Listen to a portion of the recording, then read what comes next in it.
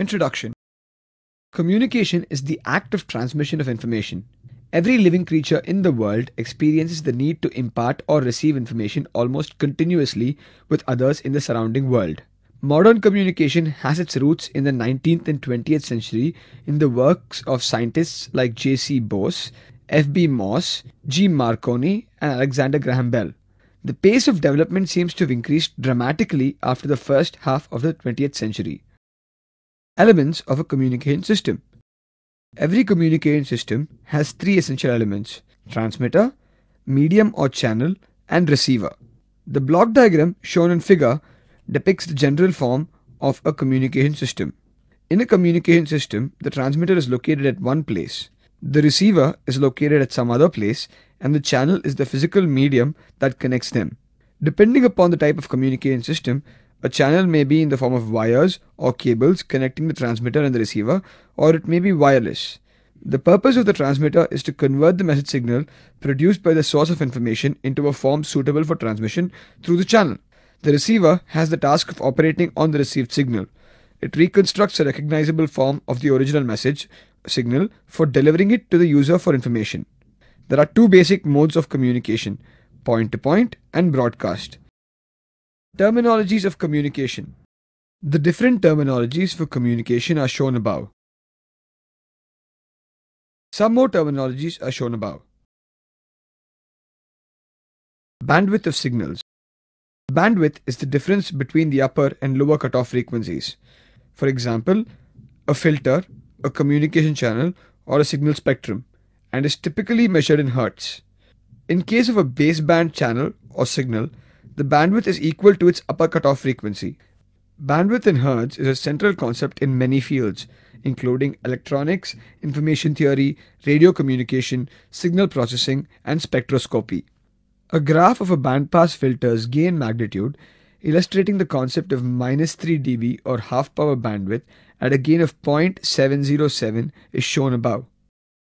Bandwidth of transmission medium. Similar to message signals, different types of transmission media offer different bandwidths. The commonly used transmission media are wire, free space, and fiber optic cable. Coaxial cable is a widely used wire medium which offers a bandwidth of approximately 750 MHz. Such cables are normally operated below 18 GHz. Communication through free space using radio waves take place over a very long range of frequencies, from a few hundred kHz to a few GHz. Sky waves. The ionosphere is a region of the upper atmosphere where neutral air is ionized by solar photons and cosmic rays. When radio waves reach the ionosphere at a shallow angle, they are partly reflected by the surface. The ionosphere can also be similar to a prism refracting light. Different frequencies are bent by different amounts. Sky waves is the propagation of electromagnetic waves bent or refracted back to the Earth's surface by the ionosphere. Rough plot of Earth's atmosphere transmittance to various wavelengths of electromagnetic radiation, including radio waves, are shown above. Space wave. Another mode of radio wave propagation is by space waves. A space wave travels in a straight line from transmitting antenna to the receiving antenna. Space waves are used for line-of-sight communication as well as satellite communication. Because of line-of-sight nature of propagation, direct waves get blocked at some point by the curvature of the Earth as illustrated in the figure. If the signal is to be received beyond the horizon, then the receiving antenna must be high enough to intercept the line-of-sight waves. Television broadcast, microwave links, and satellite communications are some examples of communication systems that use space wave mode of propagation. The figure summarizes the various modes of wave propagation discussed so far. Mixing up of signals from different transmitters. Suppose many people are talking at the same time, or many transmitters are transmitting baseband information signals simultaneously. All these signals will get mixed up, and there is no simple way to distinguish between them. This points out towards a possible solution by using communication at high frequencies and allotting a band of frequencies to each message signal from its transmission.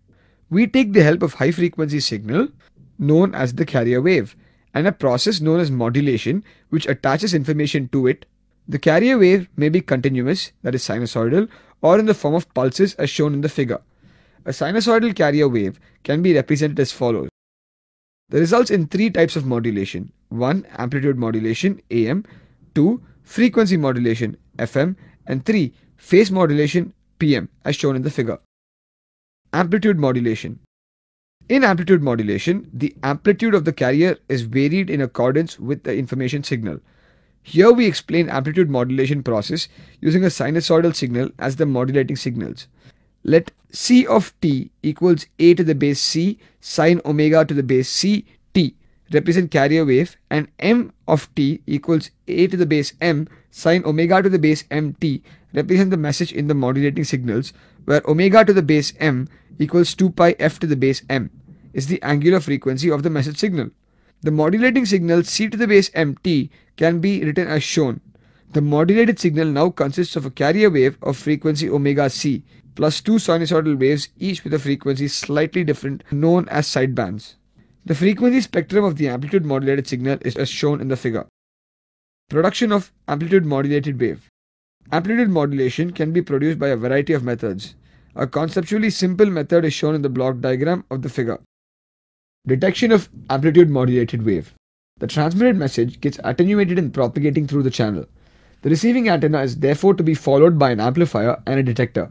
In addition, to facilitate further processing, the carrier frequency is usually changed to a lower frequency by what is called an intermediate frequency, that is IF stage, preceding the detection.